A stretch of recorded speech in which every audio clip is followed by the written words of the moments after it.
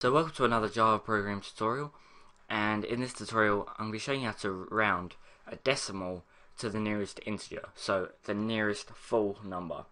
So what we're going to do for this is create num again, and sorry, what am I doing?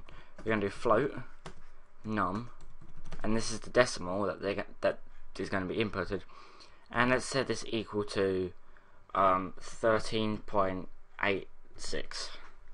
So you want that to basically round up, and let's go down F again. I keep forgetting.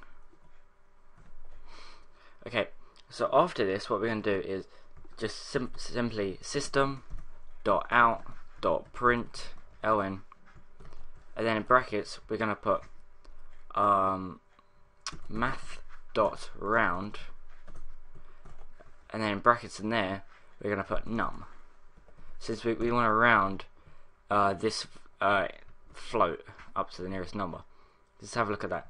So that's 14, since the closest integer to 13 is 86. So let's see what happens if we put 4. We just press run, and it's 13, because 13.4 is closer to 13 than it is to 14.